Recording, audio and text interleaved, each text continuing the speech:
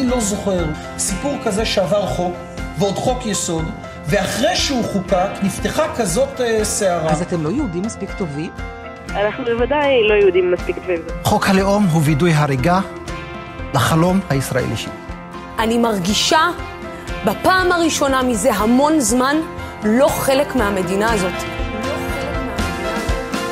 מדינת ישראל תקיים שוויון זכויות חברתי ומדיני גמור לכל אזרחיה בלי הבדל דת וגזע ומין.